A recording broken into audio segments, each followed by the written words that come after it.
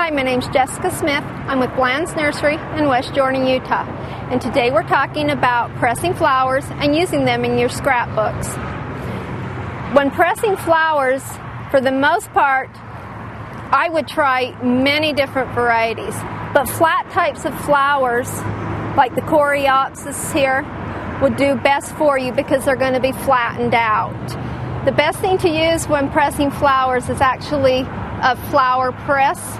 And you can pick these up at your craft stores, and you'd lay them down, your cut flowers in there, and get a little dimension also with it. Take a little bit of the stalk, and when pressing it down, put this so that you still got a stalk that you could work with around your scrapbooking page, and draw a few little leaves in, or you can actually press the leaves and display them around your pictures.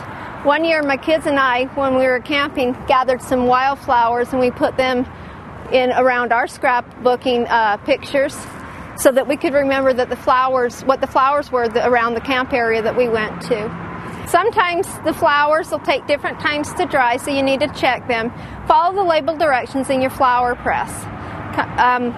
Then after they've been pressed and ready to go, arrange them on your scrapbooking page and make sure you take some Mod Podge and put it over so that they don't bleed and they're able to stick down to the page because they can become very fragile. Check out your local craft store for the flower press and all those instructions that it'll have with it, the Mod Podge, and then just get creative and start with all different types of flowers. You'll see which one will work for you and which ones don't.